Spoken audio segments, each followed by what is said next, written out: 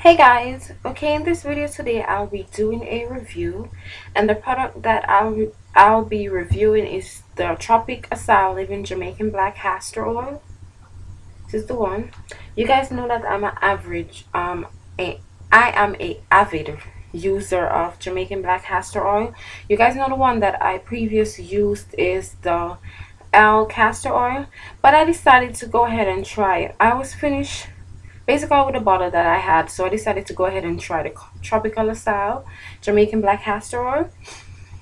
Okay, let me first start off with the price for the bottle. For this bottle I paid $6.99 at Maggie's Beauty Supply in beauty supply near me. The price is not, it's actually not that bad. It's not super cheap, and it's not super expensive. So on price wise it was okay for me. In terms of smell, you guys know castor oil is not something with the best, especially Jamaican Black Castor Oil is not something with the best scent ever. So it doesn't have the best, it doesn't really smell good in my opinion. It's not sweet smelling or anything like it. It smell a little bit smoky. So I'm not a big fan of the scent. But in terms of how it works, guys, when I started using this, I've been using it for the last couple of weeks. This version I've been using for the last couple of weeks, and when I say, guys, when I used it in my hair, I immediately started seeing results in terms of, I normally use it in my scalp and use it in my deep condition. When I used it on my scalp, I actually felt like results in the next couple of days. My hair, when I checked my scalp, my new growth was just coming in drastically, just like that. So I think it's good at promoting new growth and for thickening up your hair. You guys know I don't have the thickest hair in the world. My hair is actually, when you look at my strands are actually pretty fine.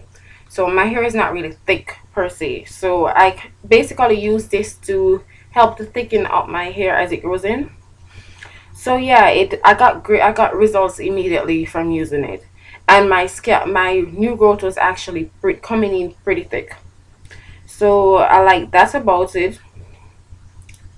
One thing I don't really like about it, I don't know if you guys experience it, when I use castor oil in my hair, especially when it comes onto my scalp, when I first started using this, it kind of made my hair itch a little bit, but it wasn't a it wasn't a case where I was just itching like crazy.